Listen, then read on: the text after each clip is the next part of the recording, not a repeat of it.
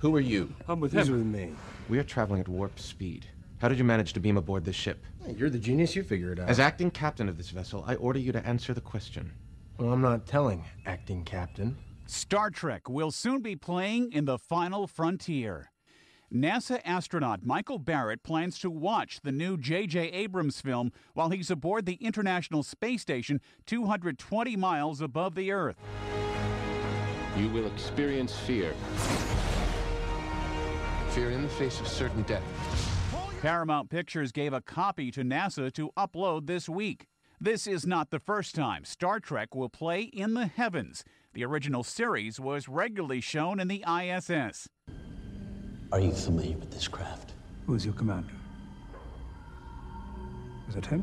I will speak. Star Trek remains a powerhouse down here on Earth. Last week, the film took in $43 million. That brings the cumulative total for J.J. Abrams' reboot of the sci-fi franchise to $147.6 million. Ed Donahue, The Associated Press.